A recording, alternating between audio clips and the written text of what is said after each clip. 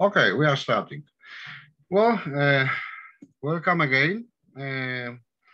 My name is Andrew Rajkiewicz. I am representing the National Energy Conservation Agency from Poland.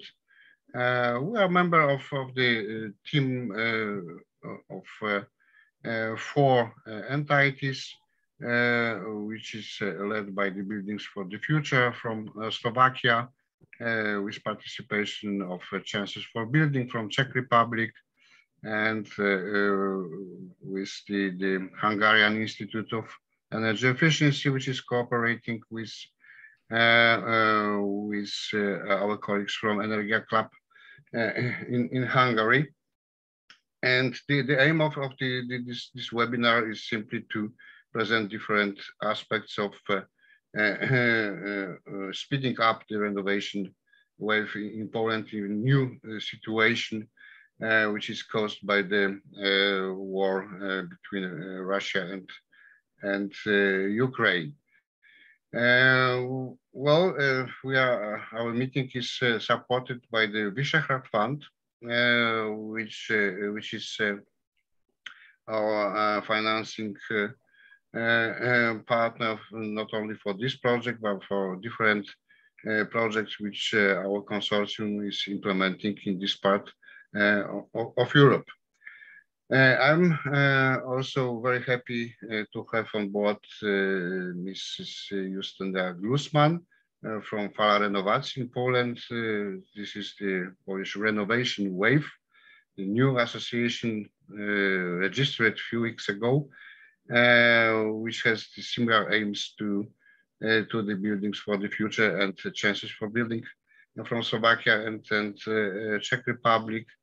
And we already have a few common experience in Poland related to financing of energy efficiency. We managed to gather the roundtables for financing of energy efficiency, one on the national level 3 weeks ago, and a week ago the roundtable in the largest Polish region, Mazovia. And there are, in fact, 3 important points that we gained, I think, from these meetings, where participated over 200 experts, financing persons, municipalities, energy advisors, etc. The first point is that, in fact, there is no lack of money to support energy efficiency.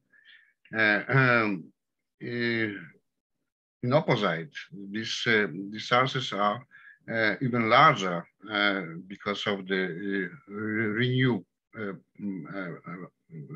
Repower EU program, which will be mentioned by Bogdan Atanasiu.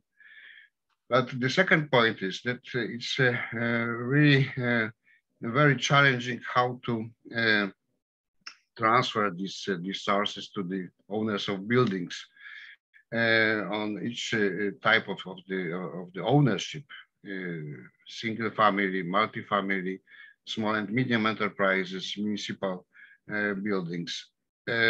So we need to intensify this thinking how to bring this money closer to the owners of buildings. And my statement is that we need simply to knock each entrance door of the building, of the dwelling, of the municipal building, and share with the owner of the building all these opportunities which are currently available on the market. And that point, very interesting, which was presented during the regional roundtable in Mazovia region, is so-called behavioral energy efficiency. So there's a very nice experience that has been shown based on the City Lab project financed by Climate Kids. Experiment which shows that in the households, in dwelling houses, it is possible to reduce the electricity consumption by at least 15%, but maximally 30%. Because of change of behavior in use of electricity consumption in households. This needs also special attention, I think, for our future discussions, as this involvement of final energy consumers is a must if we would like to achieve the very ambitious goals of European Union. From my side, that's all for beginning. Justyna, please. Thank you, Andrzej. Thank you, everyone. Good morning. It's a pleasure to join this seminar. Thank you for this opportunity for Fala Renovacji, Renovation Wave Poland, which is indeed a very fresh organization on the market, but very ambitious one as well. Not to prolong this introduction, I would just like to mention I have just returned from the international conference organized by the International Energy Agency, Danish government and Danfoss, devoted to energy efficiency. And it seems that the message is universal and very clear to decision makers, to politicians, to business. And it's our task as well to make it clear for the citizens, I believe, that the solutions, the technical solutions to improve energy efficiency are here in all sectors. So we don't need to wait, we need action, because the greenest energy is the one that we don't actually use. And as the Danish climate minister repeated on many occasions during this event, we have a win-win and win situation when we gain the through improving energy efficiency, the high level of energy security, we save the climate, and we also make make money, actually save money. So there is no reason to wait. We need to improve our support schemes to unleash this renovation wave, and we're working together with all organizations here in this workshop towards this goal. I will have a pleasure to present recommendations for the Polish government together with Aneta Stefańczyk from the Reform Institute, which prepared a report summarizing experiences of other countries, and we are presenting the lessons we can draw and apply in the Polish scene. Thank you very much. Thank you very much, Justyna. Well, let me inform you that we have now 35 participants of our webinar, and we should record our webinar. This is information for everybody, so please consider this, that this webinar will be recorded. So let's start our presentations, which are planned for today's meeting. The first one is from Bogdan Atanasiu, who is working in DG Energy, and is very well understanding the situation in the Eastern Europe part of European Union. So Bogdan, please tell us what's new for buildings in the EU energy policies and strategies, so that we could apply this in our practice. The floor is yours, Bogdan. Thank you, Andrzej. Good morning, everyone. And before starting, I would like to thank again for this kind invitation to participate at this event. So first of all, I would like to know from you if you can hear me well. And secondly, if the screen is visible on the other side. Yes, it's visible. Okay, no black boxes as the rehearsal, so that's good.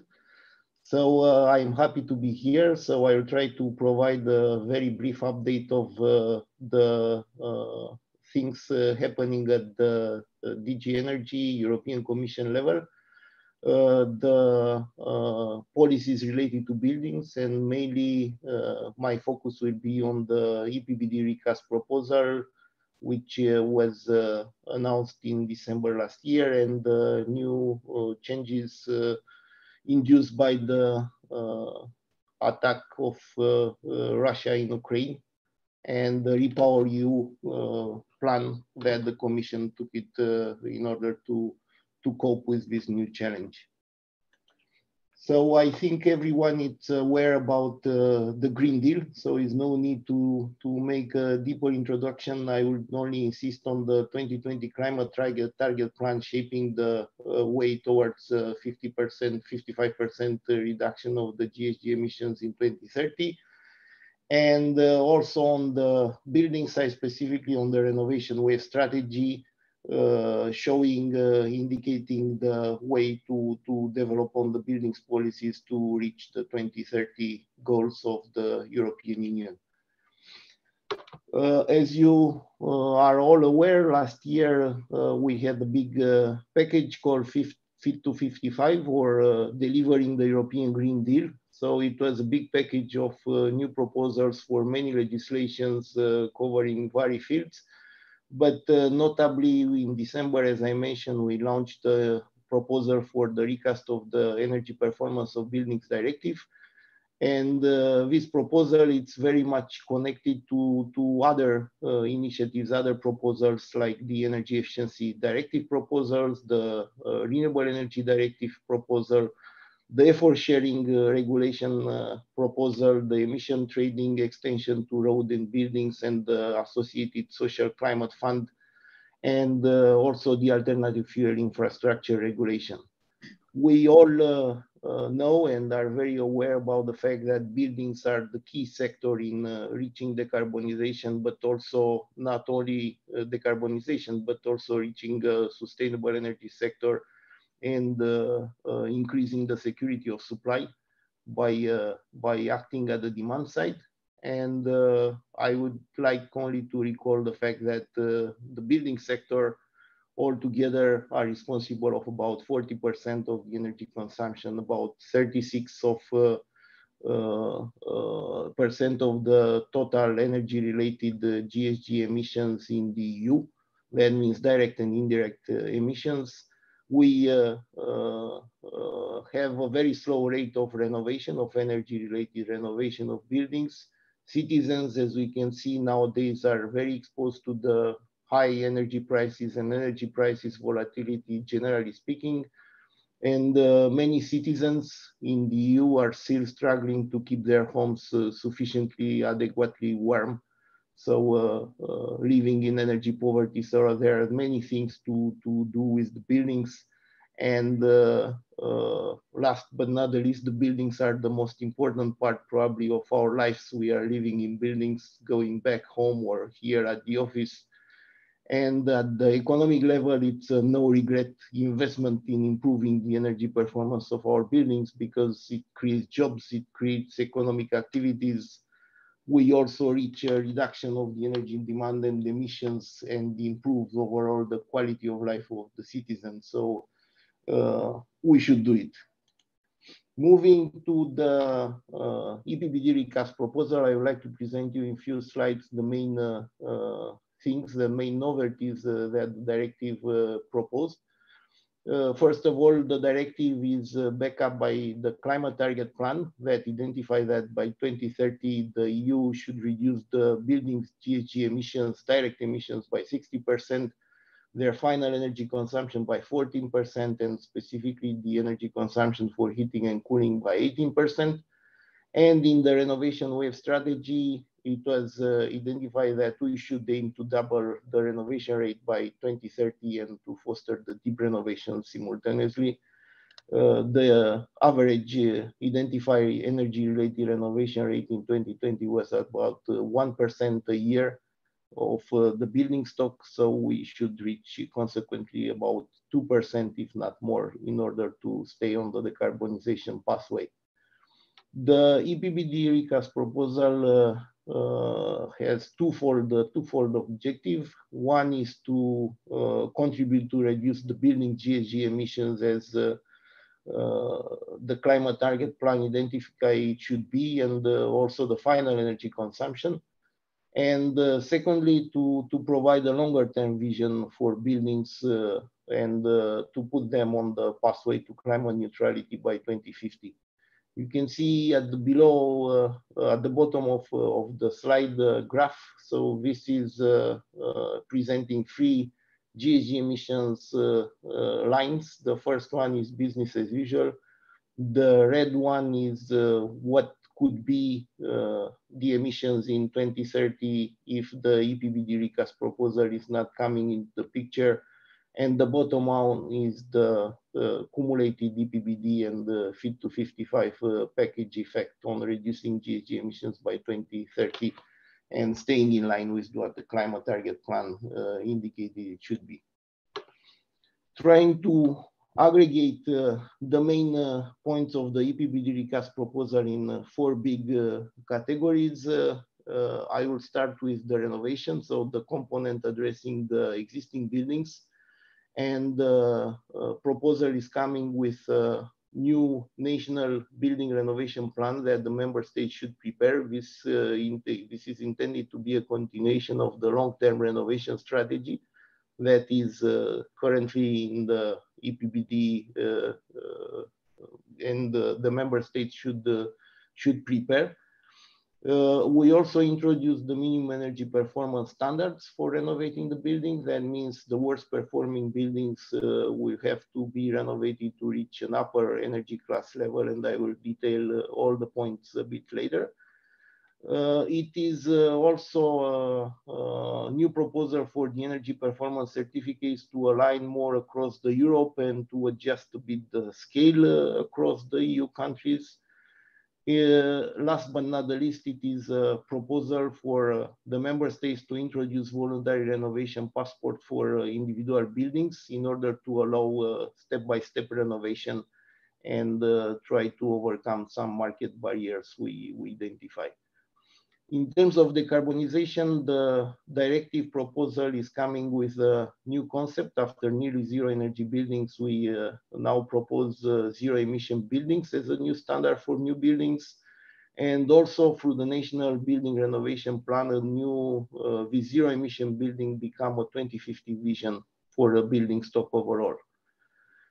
In terms of decarbonization, also for the new buildings, we introduce a new requirement to consider the whole life cycle carbon. So not only the direct operational emissions of a building, but also the lifetime ones in the other phases of the building. And last but not the least, the phasing out of incentives for fossil fuels and the new legal basis for the national bans of fossil fuels in buildings introduced, as I will present later in certain articles of the proposal.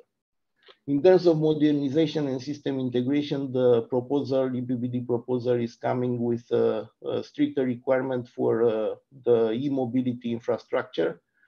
Also, additional requirement for the energy performance certificates, digitization, and generally buildings databases and interconnectivity, interoperationality of these databases and access. Smart readiness indicator, it's upscaled compared to the current EPBD. And in terms of financing, the proposal is coming with new lines and support for stimulating the public and private financing and technical assistance. Is proposing a new deep renovation standards as a golden standard for deep renovation. And last but not the least, has provision in order to prioritize and protect the vulnerable households and people affected by energy poverty. In terms of new buildings, as I said, the proposal is coming with the from nearly zero energy buildings is moving to zero emission buildings. And these are defined as buildings having a very high energy performance, and the all remaining energy needs to be covered fully by renewable energy from generated on site from the renewable energy communities or from renewable district heating. In the Annex 3 of the proposal, the concept of zero emission buildings is further developed, and there are provisions for the total primary energy use. There are minimum energy requirements developed by climatic zones. There are detailed type of renewable sources allowed to supply the zero emission building, and I just mentioned them. And also very important, it is mentioned that the zero emission building should have zero on-site GHG emissions generated from fossil fuels. And of course, as I said, through the buildings renovation plan, zero emission building become the level to be attained by a deep renovation as of 2030 and the vision for the building stock in 2050. Also for zero emission buildings, the life cycle global warming potential will have to be calculated as of 2030.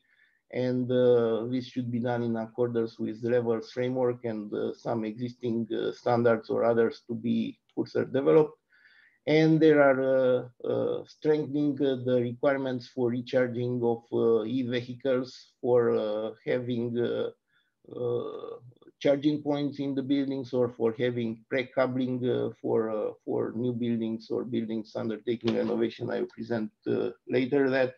But also mandatory parking for alternative mobility for bicycle in the new buildings.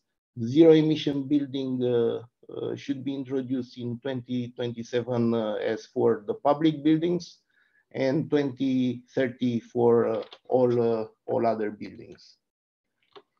The main provisions of the EPBD proposal for existing buildings are, as I mentioned briefly before, the minimum energy performance standards.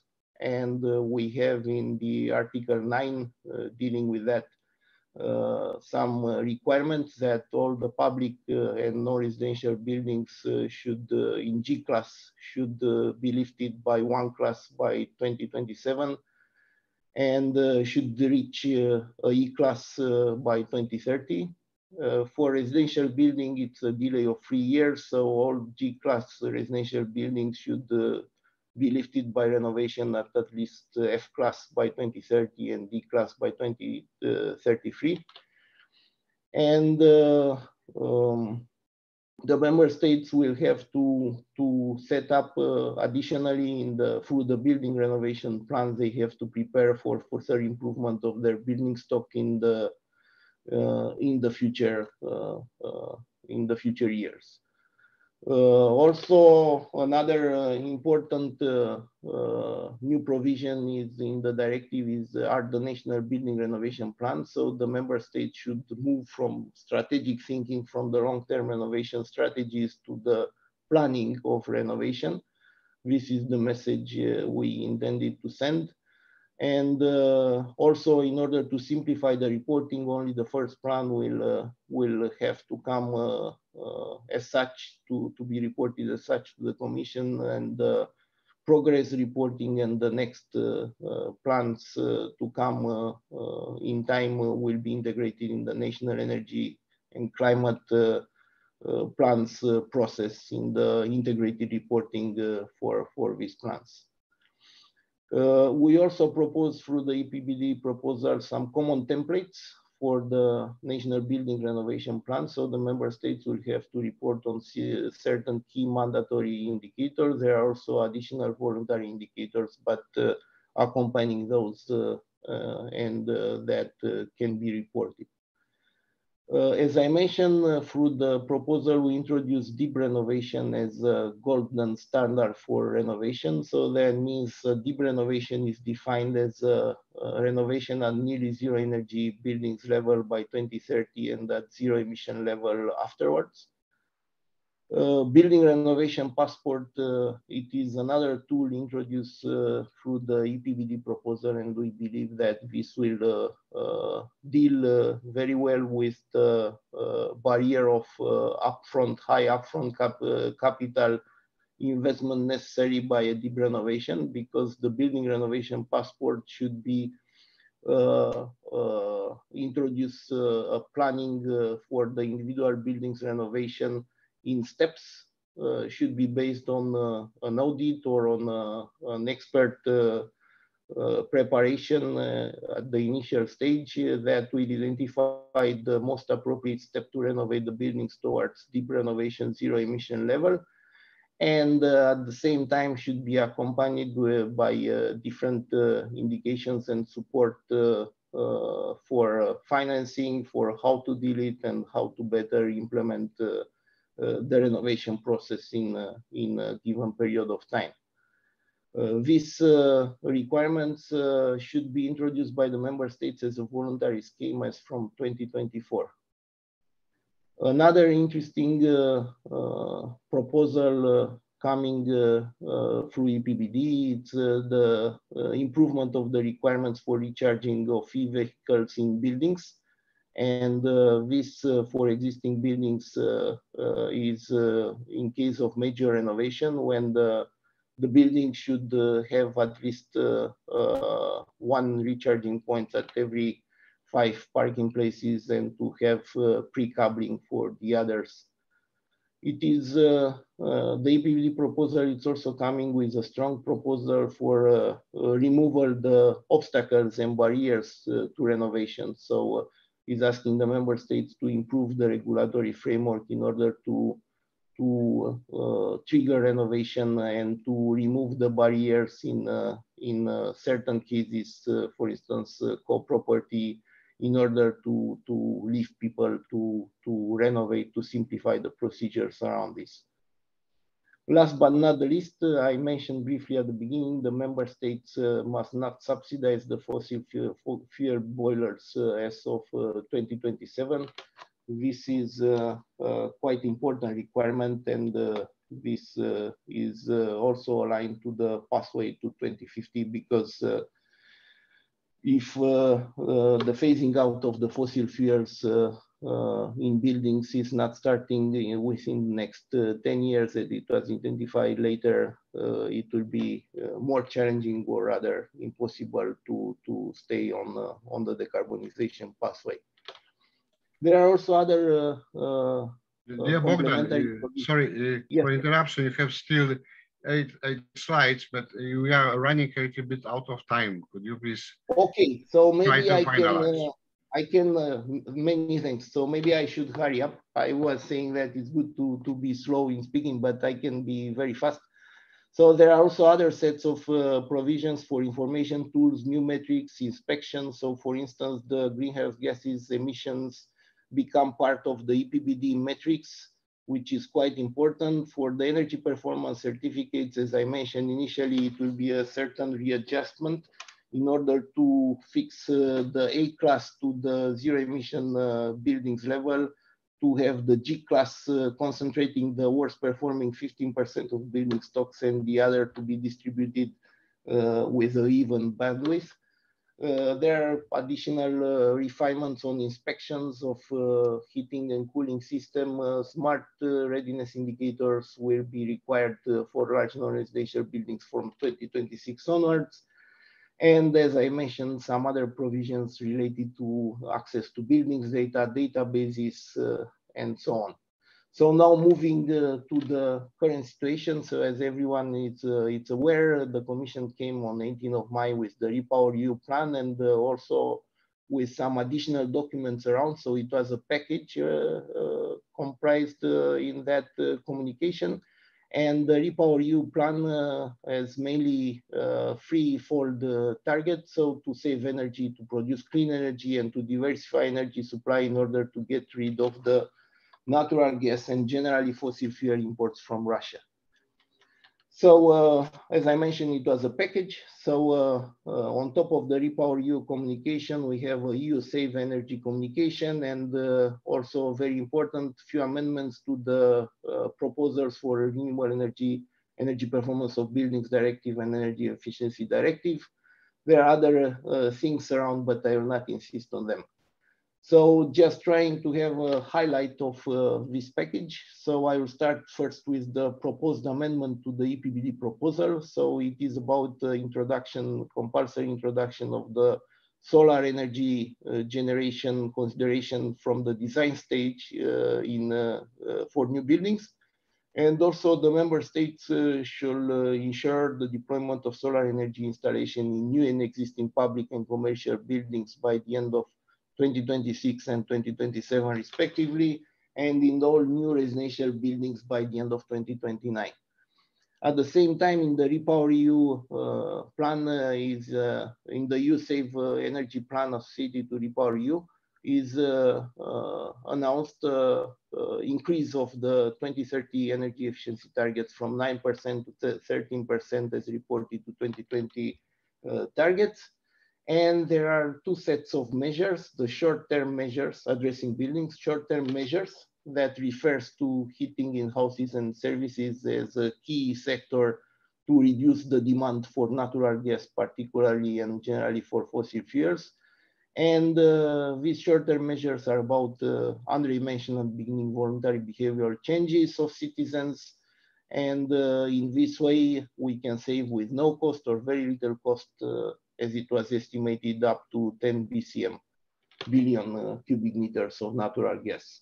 Few examples of this kind of short-term measures are, the draft proofing of homes to avoid heat leakage through cracks or other imperfections that can be easily fixed, sealing around the windows. Also to lower the heating circuit temperature below 60 degrees, to turn down heating or set up down the thermostat over the winter or a bit upper over the summertime, warm season. And also to make more efficient the use of energy in the building, so by turning off, for instance, the heating in some unused space. On the medium and long term is nothing new. Energy efficiency measures and stronger deployment of heat pumps in the EU may save up to 37 BCM of natural gas by 2030, which is a lot.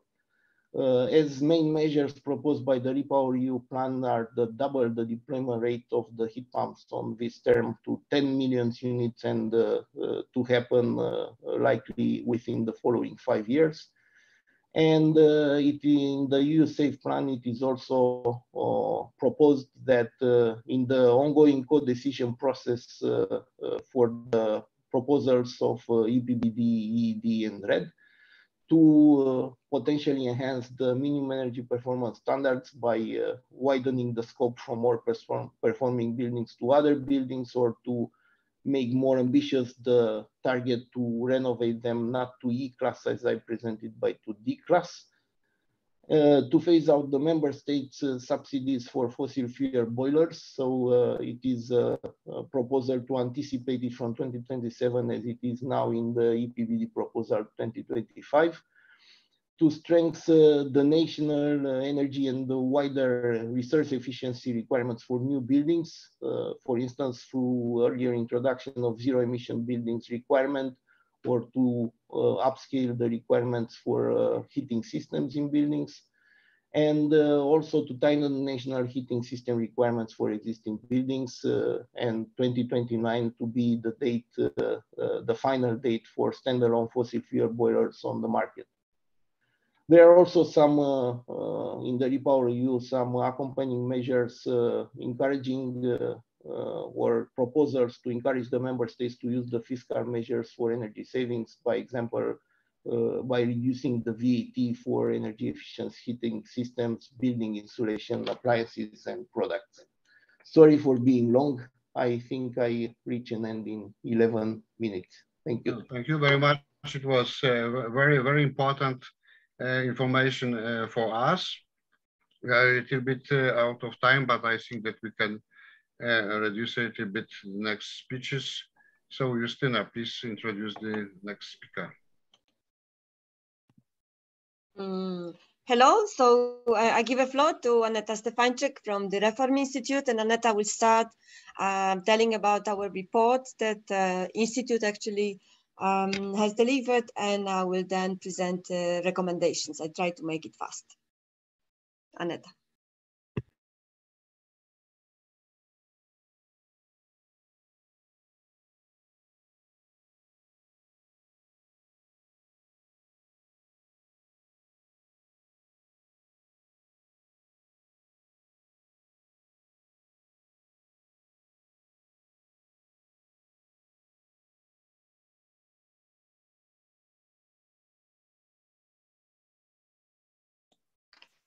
Hello, thank you for introduction, and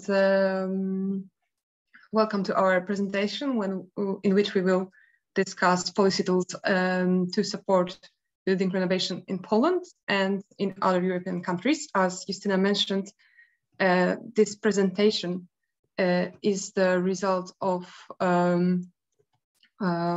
is the summary of in a way of our report that we have written, in which we attempted to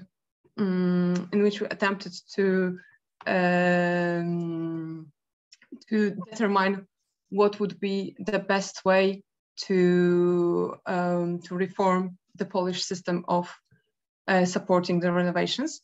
In this report, we used the following methodology. First, we identified what are the reasons for public intervention in the building renovation sector. Then we discussed the objectives of this intervention, and with this knowledge, we could see how the policy tools that are available in Poland now are, in which respects they are fulfilling these targets and in which they are lacking.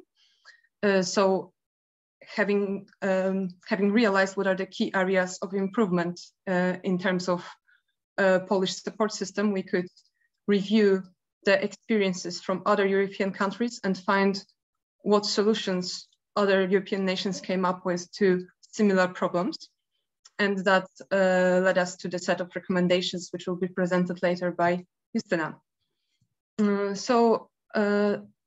Thankfully, some parts of my presentations were already discussed by Bogdan, so I can make my presentation a little bit shorter.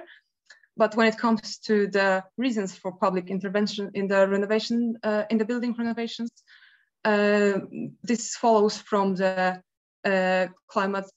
new climate targets of the European Union and the scope of emissions and energy use in the building sector. Putting these two together, which were already presented by Bogdan, means that in order for the whole block to achieve the targeted reduction in the greenhouse gas emissions, the rate of renovations has to double, at least double. And also the share of deep renovations, which combine the intervention in the building envelope and also the replacement of the heat source, needs to increase sharply.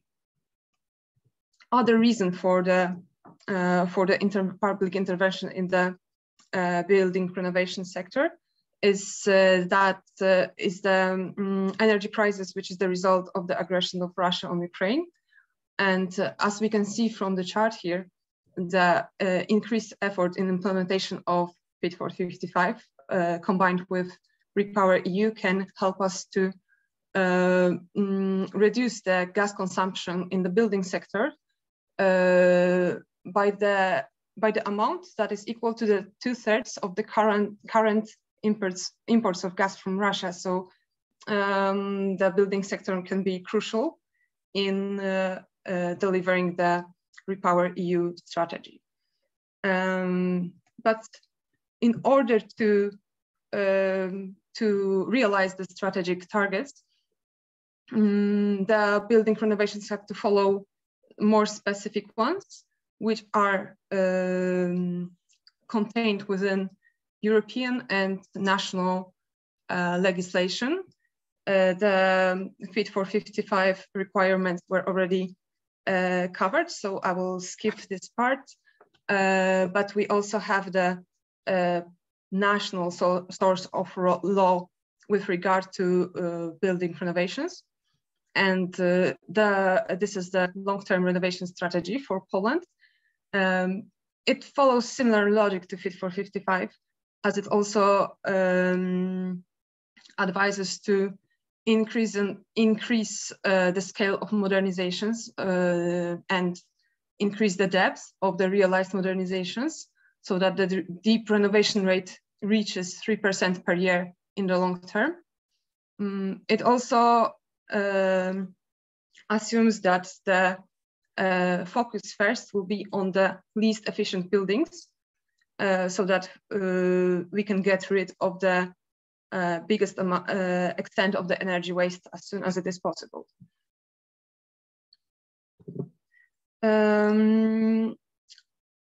That brings us to uncovering some key areas that help us assess the Polish policy tools. So the policy tools should be able to provide the sufficient scale of innovations, their complexity and depth, should address the least efficient buildings, and they also should be widely recognized and should help educate about the energy efficiency. If we put these programs that we have now already in place, so clean air program, stop smoke, and tax relief for thermomodernization of buildings. If we contrast them with these criteria, we can see that we are only able to provide the proper scale of renovations in some cases. If the tendencies that we have now are being stable in the following decades, but the rest of the criteria is not met. And with these gaps in our support system in mind, we researched other policy tools offered by other European countries. And what was we had two areas of analysis in our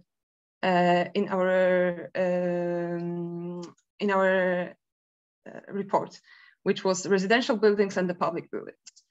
In the residential buildings, we looked into how other countries build their subsidy-based support tools, and the most striking differences and good practices from other countries were that they put a lot of stress on energy audit and strategic planning of renovations for a certain building. They also made the level of support dependent on the energy standard achieved by the building. So it motivates the building owners to aim more ambitiously for more ambitious increase in energy efficiency. And also very important difference was just the very level of unitary support offered. So as we can see here, it is not only the difference in the nominal amount of money offered per building, but also when we contrast it with the income differences, it is still this disparity is still quite visible. We also researched the tax reliefs, in which case we decided to focus on the German tax relief and the super eco bonus from Italy.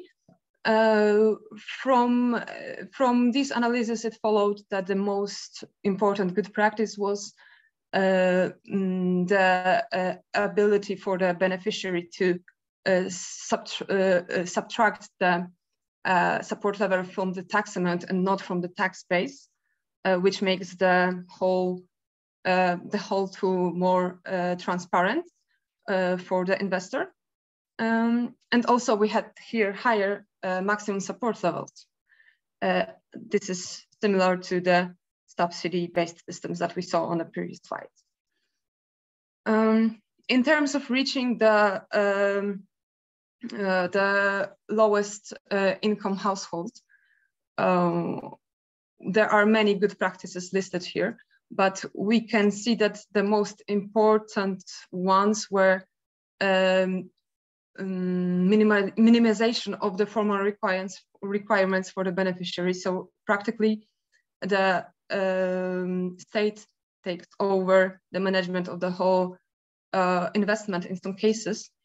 There is also a great great example in the UK or France of how different agents from different backgrounds can cooperate in order to deliver this change, where the for the lowest income households. So it's either involvement of energy companies or local authorities and local firms from the building sector, helping to bring about the change for the lowest income households.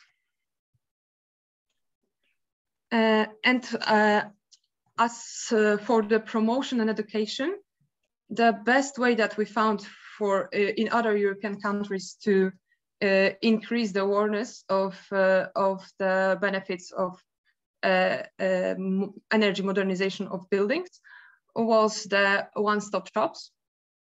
And the slide here shows you that there are these one-stop shops are not a uniform concept. It differs from country to country. So in Poland now we just have the initiative phase of network of energy consultants who just deliver information, but it is not really a one-stop shop.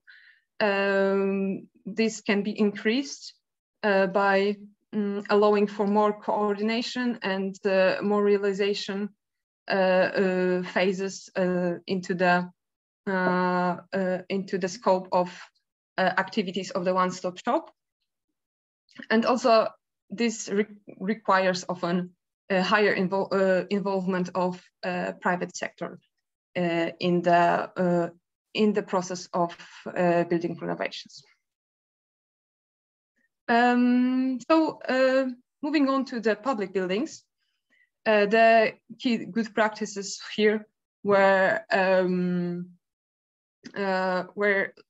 for example, the fact that we even have the support tools that are standard and nationalized, but it is but what was the most often stressed was that that these tools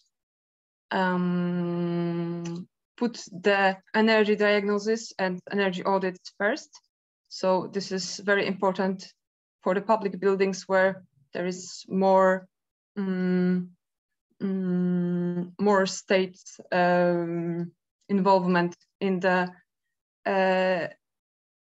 quality of these renovations, and it also as in the residential buildings, we have higher support offered for these renovations, which provide bigger gains in terms of energy efficiency. Yeah, Aneta, can we? This is the last slide, and okay, then I move on.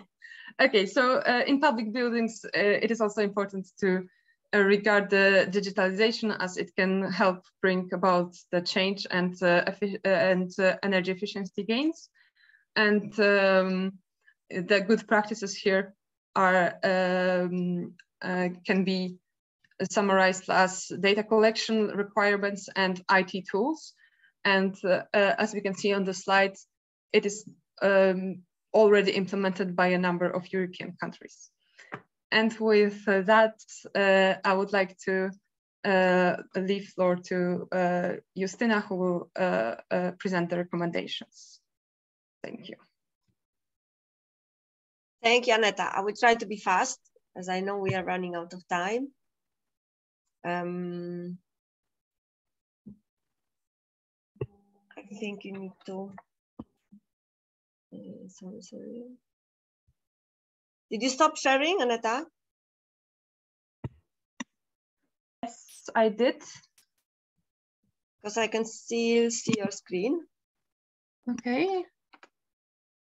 Let's see, yeah, now? Oh, now it's better. Let's see.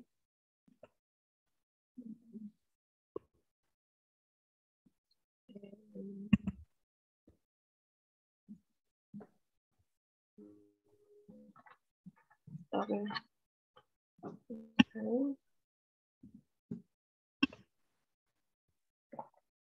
Can you see the full one? Yes.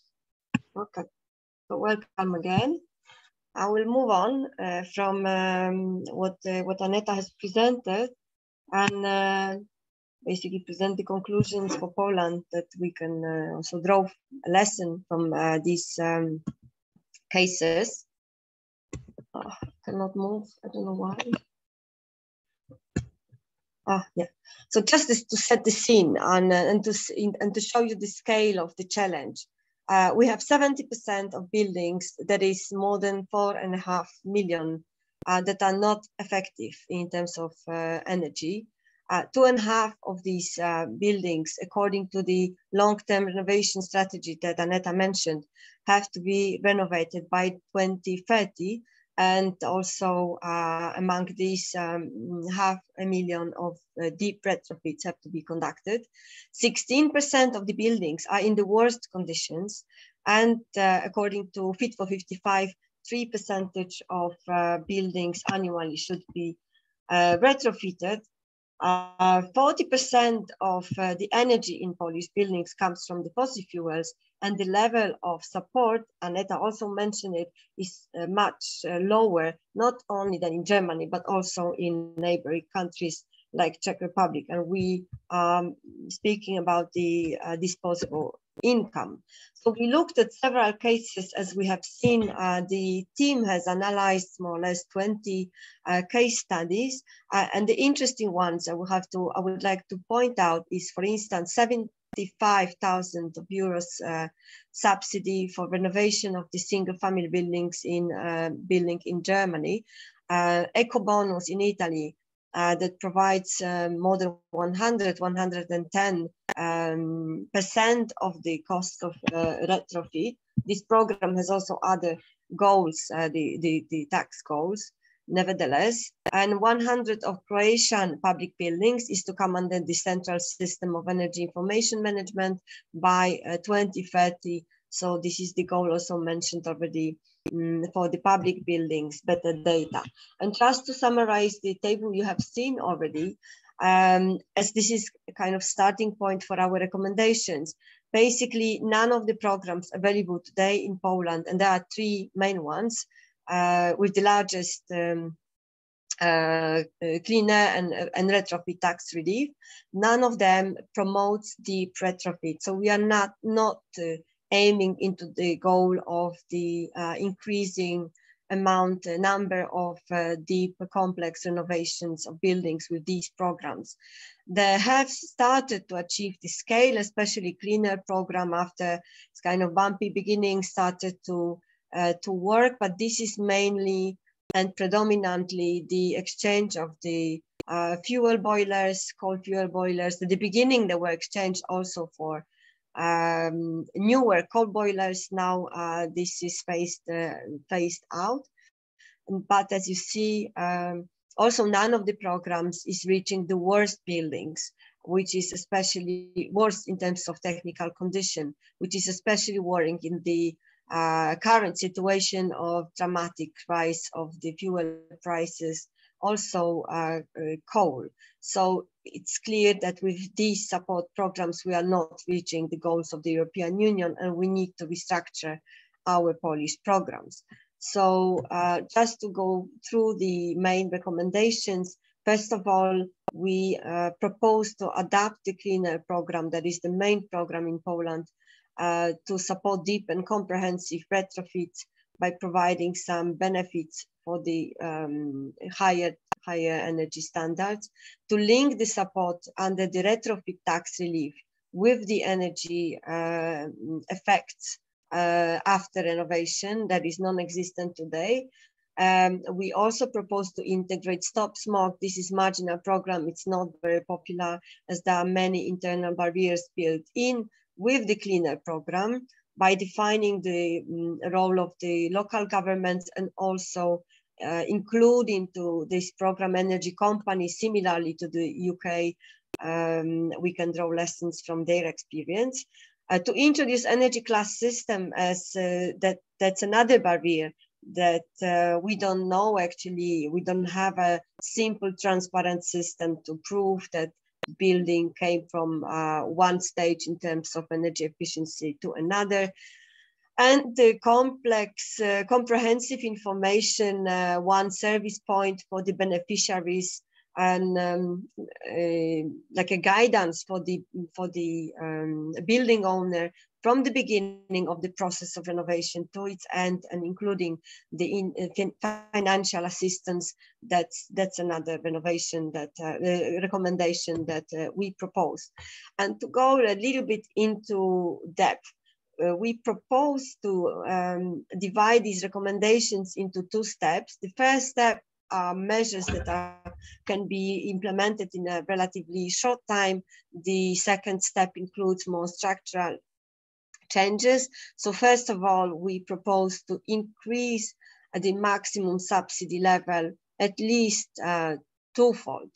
As Aneta has shown, that this is far lower than in other countries. And another measure is also to a revision of the unit cost limits per square meter of insulating the envelope to take account much higher costs. Today, these benefits are really not relevant in terms of the much higher prices. So inflation adjusted indexation of all cost units, that's another proposal. The automatic temperature control equipment to be installed in houses that also benefit from the public money is something that can radically improve the energy efficiency. Withdrawal of support for gas sources, it's another recommendation. At these first steps, we would leave only the investments in gas when accompanied by investments in energy efficiency. Differentiation of subsidies for thermal insulation depending on the depth of modernization, as in other countries like in Germany, and abolition of income limits for those modernizations that lead to nearly zero emission standard. And in the second step, so we propose more structural changes. So indexation of the unit cost limits and the total amount of subsidy that would be taking place annually, complete withdrawal from supporting fossil fuels, introduction of consistency with the EU's sustainable financing taxonomy, eligibility of multiple applications. Today, this is not possible, but with the passport for the buildings, that would be possible, and we would recommend that. And also the linking the support and intensity of support with the energy efficiency class system, and implementation of one-stop shop projects is another recommendation.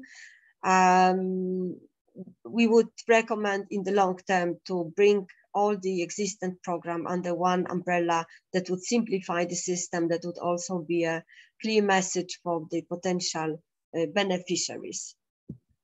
When it comes to tax reliefs for the energy effects of investments, we would propose the single allowance of 35% of the tax due. This Aneta also mentioned, it should be a tax and not a tax-based base, and increase of the maximum eligible cost from 53,000 to at least 140,000. Implementation of requirements concerning the energy performance of investments, that's another recommendation, and compulsory energy consultation before starting an investment, so we know which kind of effects it's likely to bring. Only clean fuel sources, it's another recommendation. Also improvement of at least by 2 energy classes of the buildings. When it comes to the role of the self-government, it definitely requires redefinition. And as I mentioned, the programs should be integrated in such a way that there should be synergies, positive synergies from these programs working together, and not separate sources of financing. So we would also recommend the third parties to be able to participate in cleaner program, and both both programs should support various modernizations when there should be a possibility to combine national sources with the subnational self-governmental money, for instance, for co-financing. That would bring an effect in terms of increasing the scale of investments. Also today, barrier is the necessity to sign an agreement with each municipality. We would recommend resigning from that practice, leaving the voluntary agreements. Are you finishing, Justyna? And yes, I'm finishing. But I cannot move forward. I don't know why. Yes. So energy class system, I will not speak much about that. We know what is it about, and I already mentioned. One-stop shops is extremely important issue because it's also the bottom-up action. At the first phase, we would recommend to analyze all the practices that already been implemented in Poland at different level, and then draw the lessons, consult with stakeholders and propose the pilot projects, and then based on this experience to move to the national program. When it comes to public buildings, recommendations are a bit different. They concern data, methodology of gathering data about buildings, separate program for financing renovations of public buildings, also higher co-financing for buildings that have the higher emission standard, and the database. Database is extremely important. So we have a database on emission sources and on fuel types of fuels in the buildings, and this would be complemented with the energy efficiency data of those buildings. And good practice for the buildings, the historic buildings, should be gathered under one umbrella in one website. That is another recommendations. Thank you. Thank you very much, Justyna. We have two presentations more from Slovakia. Katrina Nikodemova, please start your presentation. Good morning, also from Slovakia. I will also share my slides. So just a minute.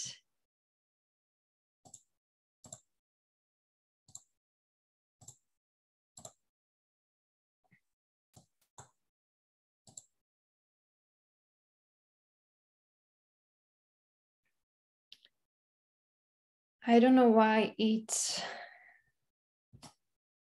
is quite slow, but now it should work, yeah? Do you see the full screen?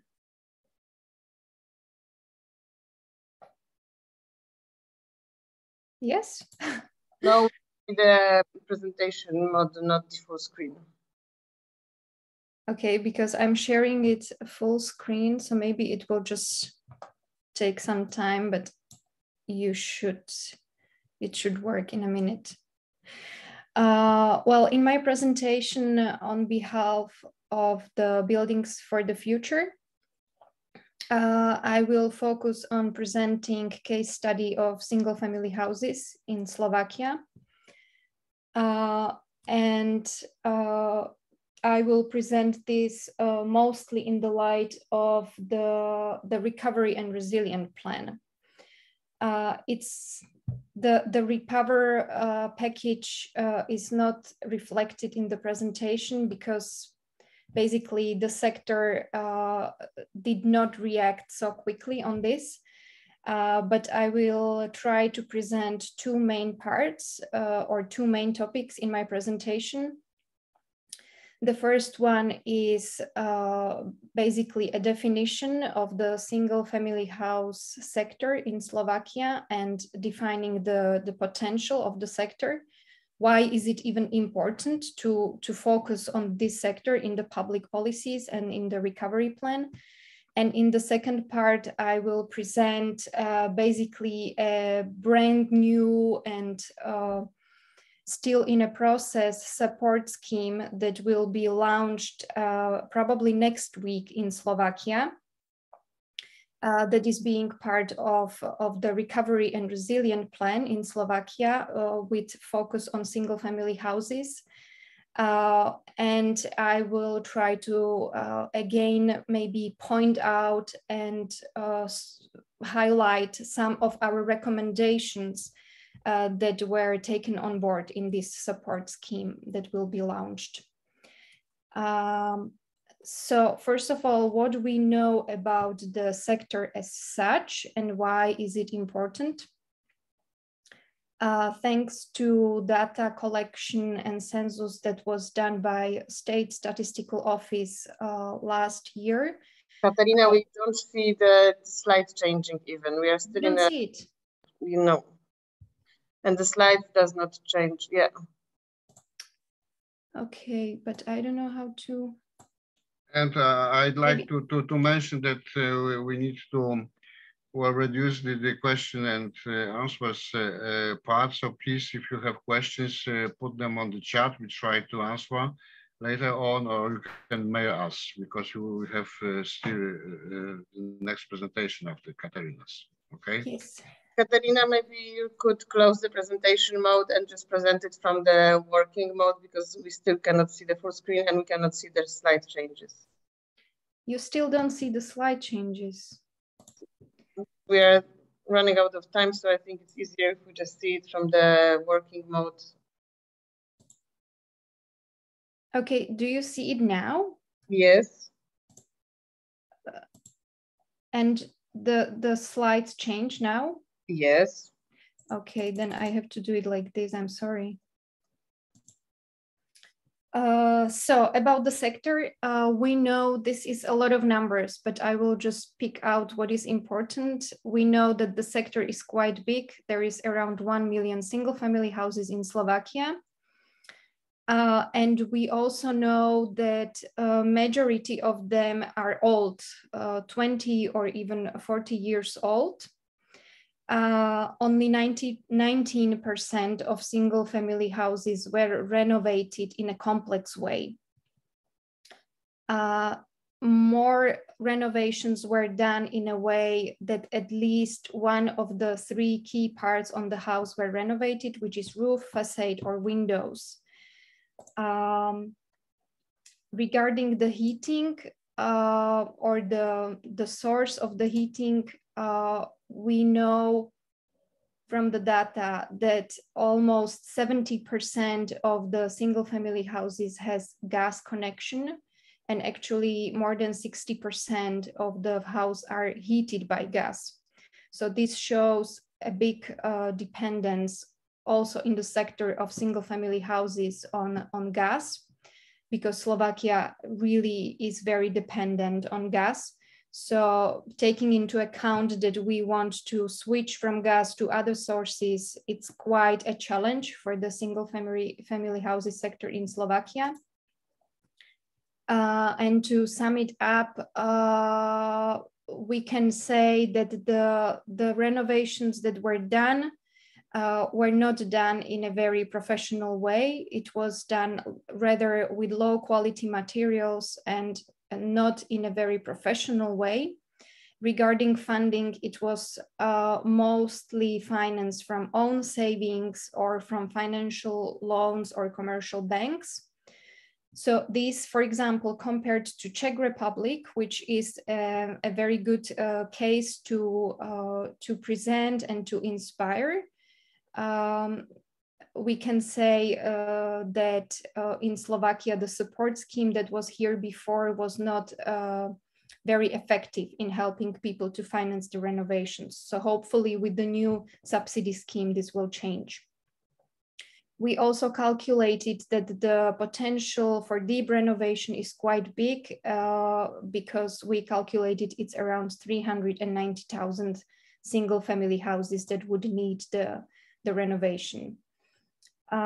Moving to the second part on the Recovery and Resilience Plan, as I said, the government is preparing a new subsidy scheme for the single-family houses in Slovakia. And it is going to be launched probably next week.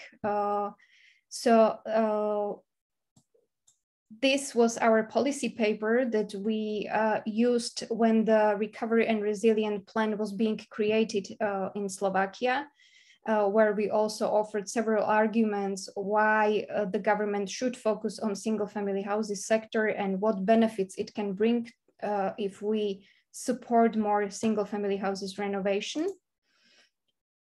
Now, how the subsidy scheme looks like, or what are the objectives that will be defined, that are defined in the subsidy scheme. We know that there is allocation of around €500 million, and the government wants to renovate 30,000 houses in Slovakia by the end of the recovery plan, which is 2026. There is also a reform with which the government wants to harmonize the existing support schemes. We heard that already in the previous presentations, and I see it's not a problem only of Slovakia, but in different countries, that we have different subsidy schemes for buildings, and it's managed by different authorities, which makes it at the end very complicated for the owners of the houses or of the buildings to renovate. So this is a very important point, that the new subsidy scheme has also this reform that it will somehow harmonize the existing support schemes. And there is also quite a strong focus on technical and administrative assistance. So there will be some one-stop shops, some technical assistance, and it should be managed by a fully automatic information system for the applicants.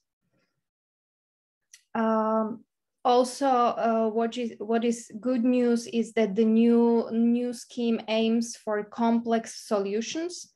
So the list of all the measures that can be financed through the subsidy scheme is quite long, and there are quite some new and progressive measures that were not financed, or it was not so usual to get public money on financing, for example, green roofs until now. But with the new subsidy scheme, there is this opportunity to use money also for this.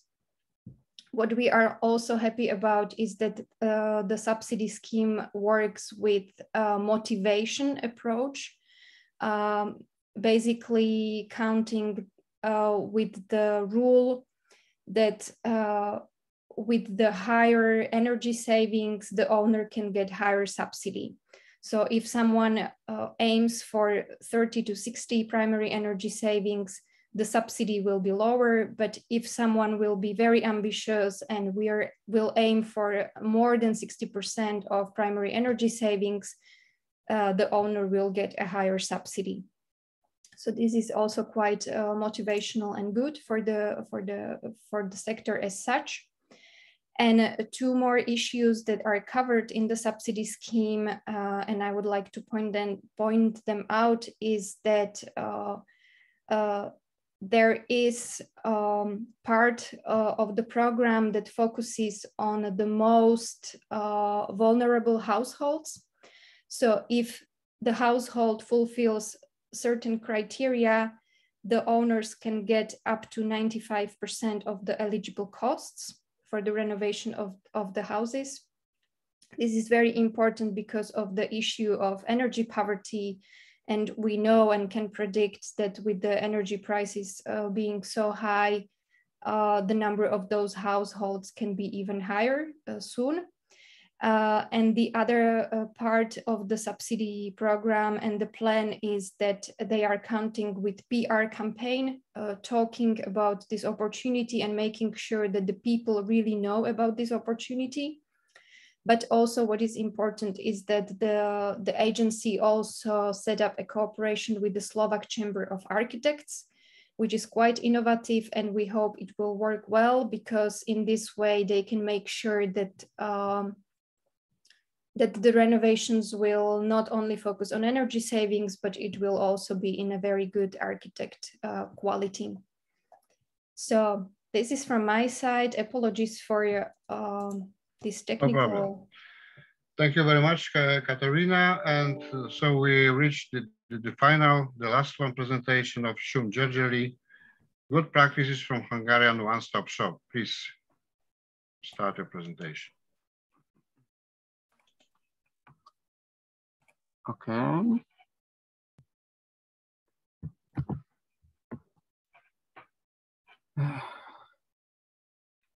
We can see it, we can hear you. Okay, that would be my question. Okay, thank you. Thank you very much for the feedback.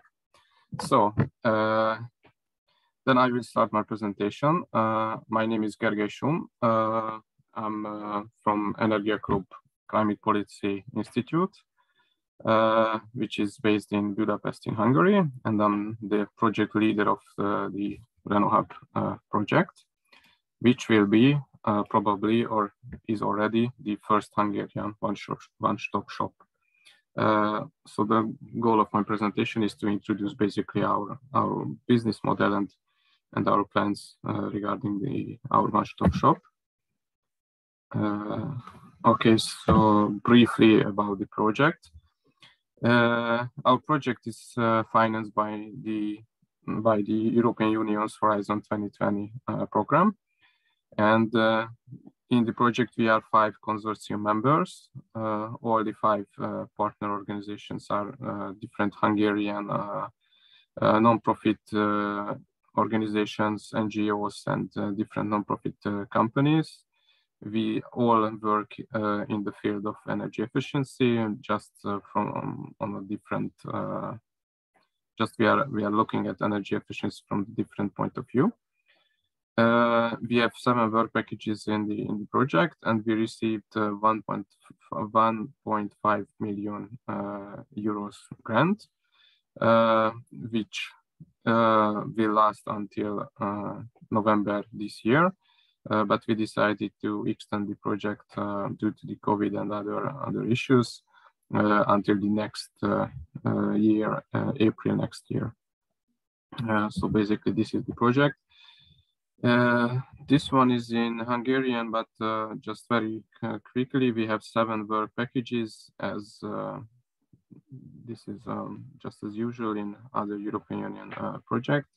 The main work packages are the work package 2, which was basically our first year. It was different research work, and we had different surveys and questionnaires regarding the residential people.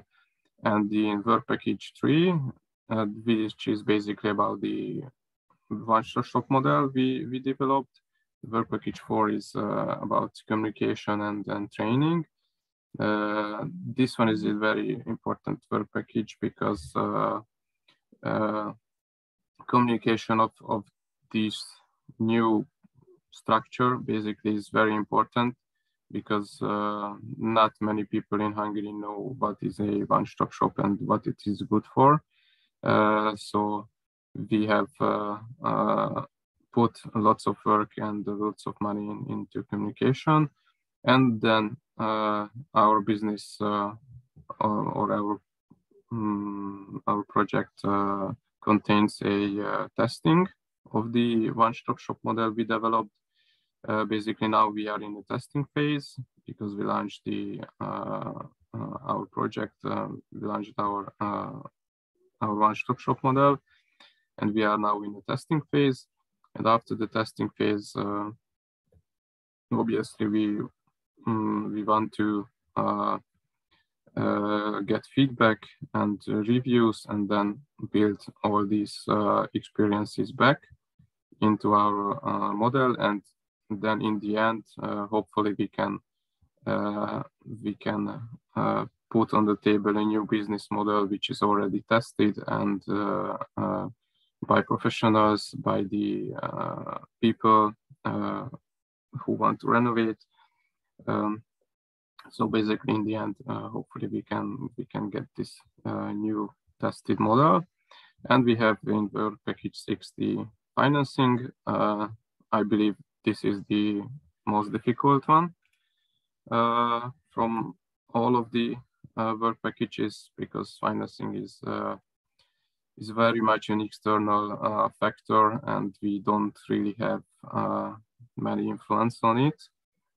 And then we have the dissemination and the communication part.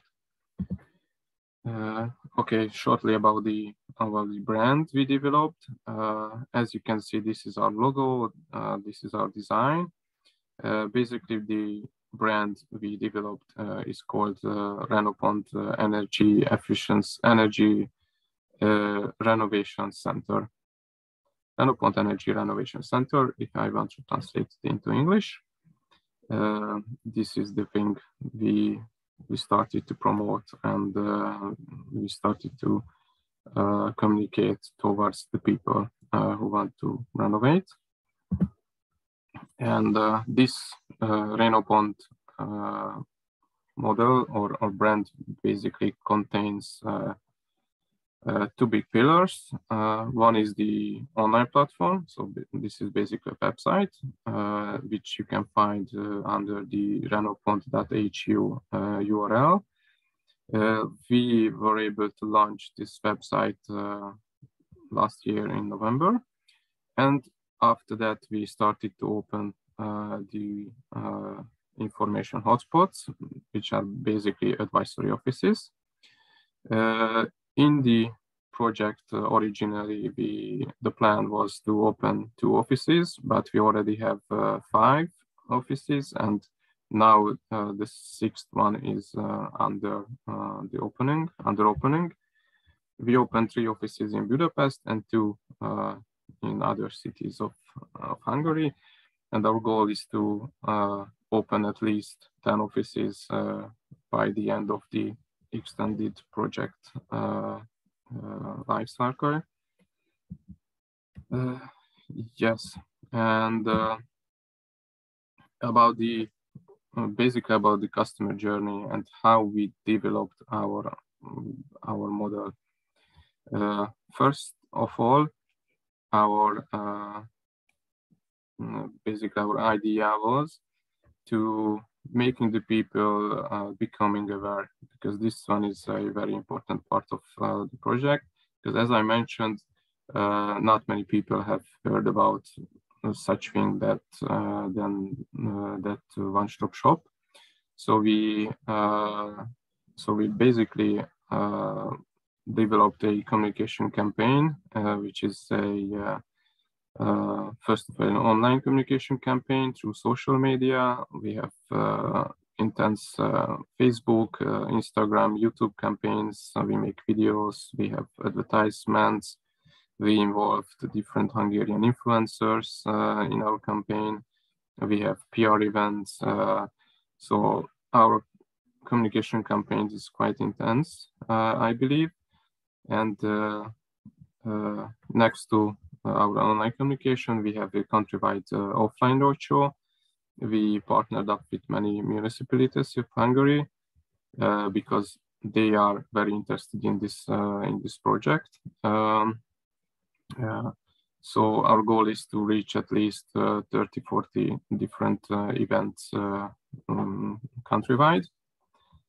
And after this awareness raising campaign, we hope that we can that people will become interested, informed about this, and they visit the online platform, which is our first, which is the first step of our service. Because on this online platform, there will be, or there is already available a knowledge base, an online energy saving calculator. There are helpful documents and lots of things which can be helpful for people who want to renovate their building. After visiting the online platform, we hope that people will becoming active. So there is a possibility through our online platform that they can book an appointment into our offices, into our physical offices, and they can come for an online advisory, or they can come for an advisory, which can be either offline or online. So we made it possible to people to book an online advisory as well, if they're afraid of COVID, or they just don't want to come into the office, or they have any issues with travel or anything else. So we made them possible to get advice online or offline at the hotspots. So running out of time, so if you could. Okay. So far everything is for free, and after that we involve different internal and external technical professionals, which are already paid services, but we hope that we can provide these kind of services very cheap for the people. And it is very important that we develop the installer database. These professionals, these installers, either general contractors or other contractors, they are first of all tested by us. So basically we made the due diligence before putting them into our database. Just shortly about the offices. At the office, we try to basically implement a holistic approach, because we wanted to transform these offices basically a energy efficiency and energy poverty hub, where people can get advisory, where they can get education, where they can get trainings. We partnered up with the local governments, and we try to partner up with other projects. For example, the Power Pool project, which is also financed by the European Union Horizon 2020. So we try to basically offer a holistic services for the people. We have internal experts, experts from the consortium. We trained different advisors into the offices. And we have also external experts, marketing and communication, legal advisors. And we partnered up with municipalities, with financial institutions, and with different professional associations. And hope we can, together with these organizations, we can have different training possibilities and so on. Just very quickly, what kind of services do we offer? We offer for free the advisory service, and after that, which is already a charged service, we can provide internal or external energy assessors. We can provide technical inspectors. We can develop the technical plan. We can do an energy renovation concept, and we have also project management services and so on. What we don't do, this is also important, we do not act as a general contractor, so we are not a contracting company, but we can offer and recommend different installers which are already tested and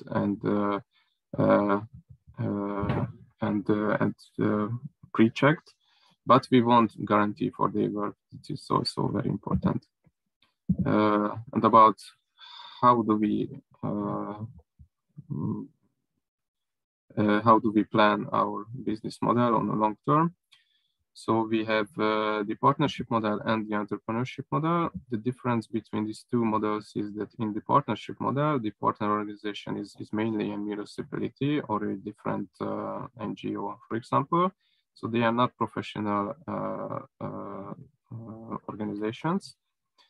So in this matter, we basically do a partnership, and the professionals, the energy consultants, and the other technical people are external, and they are basically partnered up with us, and we provide these people externally. And in the entrepreneurship model, we make a contract with different for-profit host organizations, which are already in the business of energy efficiency or renovation or building industry. We have 2 offices launched in this model. 2 of our partners, IMRO and MCT, these organizations already are already have 10 years of track record in refurbishment, and these partner organizations basically have their own professional background, and in this matter, basically they are functioning as a franchise office, and on the long term of operation, our goal is to establish a independent company, which will called RenoHub Nonprofit Ltd, for example, and this nonprofit organization will be basically responsible for the operation of all the offices, and our plan is that we can get some fee from the partner organizations and from the installers in the database, so we can basically operate the offices and the online platform. About the financial sustainability, some words. As I mentioned, we want to get a membership fee, or we hope to get membership fee from the installers, which organizations will be in our database, and we can revenue from intermediated services, for example, a technical inspector and financial services. We want to develop our franchise network and basically get in this entrepreneurship model franchise fee for brand sharing. And we partnered up with different manufacturers and distributors, and hope we can get sponsorship and grants. And these incomes have to cover the cost of the online platform development and maintenance, the sales of and marketing costs, the office and the equipment, and basically 2 or 3 member staff at the RenoHub company. And finally, just a scheme for the long-term operation. So as you can see, there is a RenoHub entity which is in charge of the operating of the online platform, and then we have partner organizations in the partnership or in the entrepreneurship model. Thank you very much. Thank you very much, Gergely, for your presentation. As we are a bit out of the schedule, we will need to finish our webinar now. We will skip the Q&A session, but if any of the participants would like to ask us questions, please send us to our email addresses. We will try to answer them via email. I would like to thank all the presenters and for all the participants for the attendance here today. And we will share with you all the presentations also through email. Katarina, you will organize it, yes? And as well as the recording will be shared with you. So that's all from us. We are very glad that you were able to join, and also for our panelists to present. Thank you very much, and hope to see you soon on other events. Thank you. Bye. Thank you. Thank you. Thank you. Have a great day.